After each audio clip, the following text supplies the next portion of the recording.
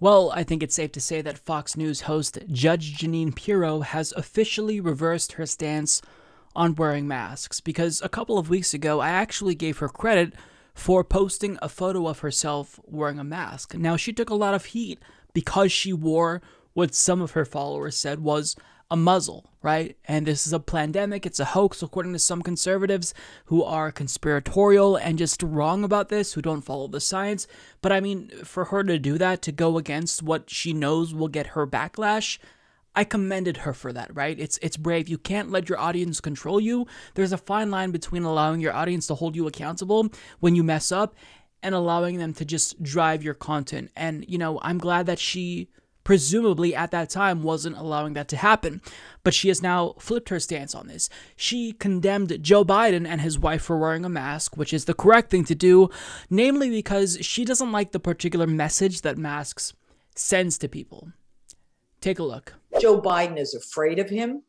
He'll use a pandemic.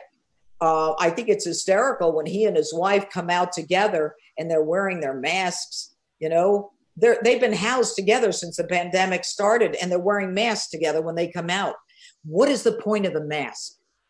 The point of the mask is to basically kind of dehumanize. It's to, you know, frighten people. You don't know who's behind the mask. It's to give people cover. It's exactly what the anarchists and the protesters need.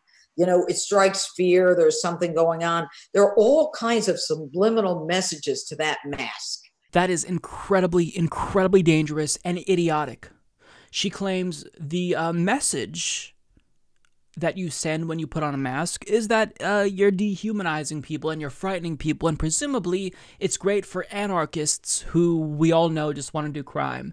What an idiotic thing to say. Now, you can try to interpret this in the best faith imaginable and say, you know, maybe she's just trying to speak from the standpoint of Joe Biden and that he didn't need to wear a mask, so why would he go out of his way to wear a mask if he's just next to his wife? First of all, that's nonsensical. It doesn't matter if him and his wife live together and they're in quarantine together. If you're going out in public, you need to wear a mask, and more importantly, if you're a public official, you should be encouraging the use of masks by wearing one yourself. This is why we've been criticizing Donald Trump. It's why, presumably, you wore a mask and literally tweeted out a photograph of yourself wearing a mask. But, you know, I don't think that she is trying to make this a Joe Biden-only attack. What she's saying about masks is going to resonate with these anti-mask people who we are all trying to persuade to stop being stupid. The people who are more likely to not want to wear masks, according to studies, show that it's because they're either narcissistic or possibly psychopathic. So these people need everyone to reinforce that wearing a mask is a good decision. But, you know, this fear-mongering about masks comes after 2 Republicans just died last week. Because last week, Herman Cain lost his life after he attended Donald Trump's rally in Tulsa, Oklahoma, not wearing a mask. He was subsequently admitted to the hospital, and he passed away last week.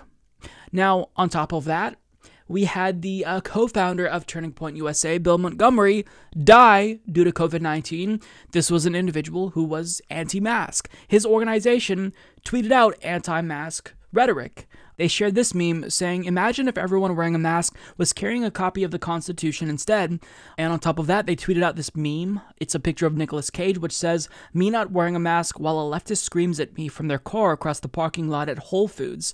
And back in March, Charlie Kirk literally wrote an op-ed for Newsweek where he tells people not to panic over coronavirus because that's what the president's enemies want. So you'd think that after 2 of their own, 2 Republicans, people who I'm assuming Judge Jeanine Pirro respects, die because of COVID-19, they would take it more seriously.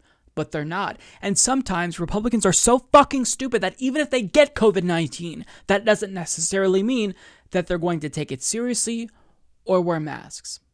Because Louis Gohmert, who is someone who has been very vocal about his opposition to wearing masks, who made fun of the fact that people are going to, pressure him to wear masks, he tested positive for COVID-19, and a day before he tested positive, he was seen walking with Attorney General William Barr not wearing a mask. He then stunned his own staffers by showing up to tell them in person that he tested positive. I repeat, he showed up in person to tell his own staffers that he tested positive for COVID-19, and this comes after he exposed dozens of people possibly to COVID-19 already.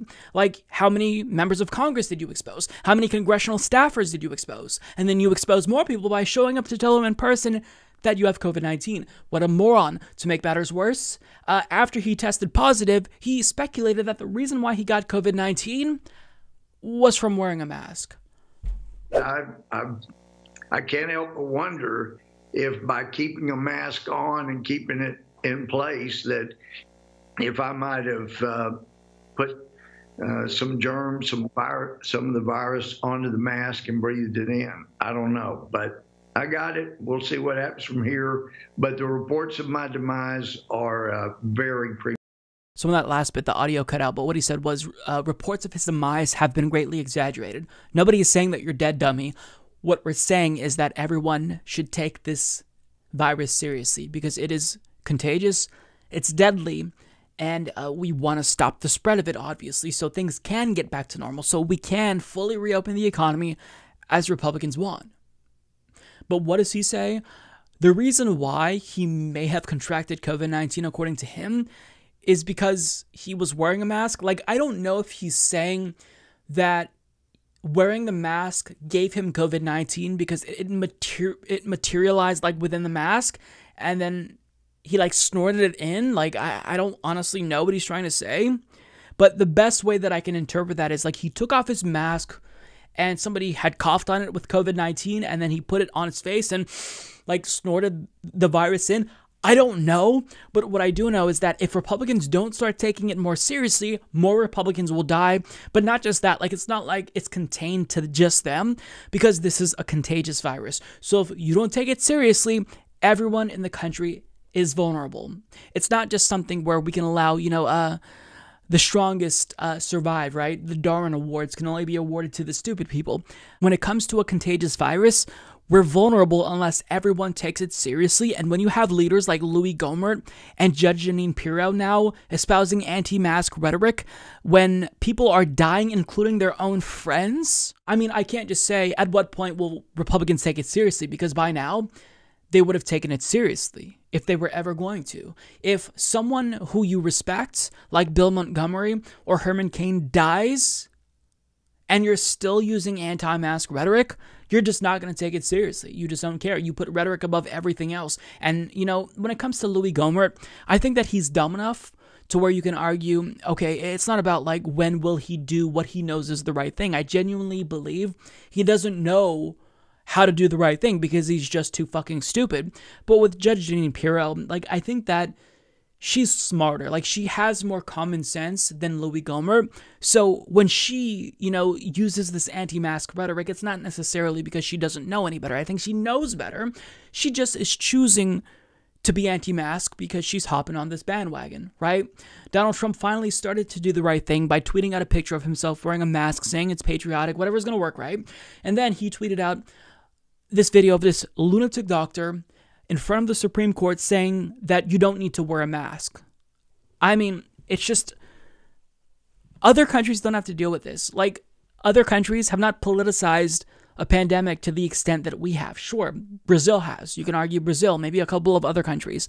But that's because Jair Bolsonaro is another fascistic moron who's trying to copy Donald Trump. But generally speaking, a pandemic is not a partisan issue in other countries. You can argue that different parties have different responses that vary in the degree to which they are effective. But over here in the United States, like, we wear our stupidity like it's a badge of honor by not wearing a mask. We're apparently the rebels. No, you're not a rebel.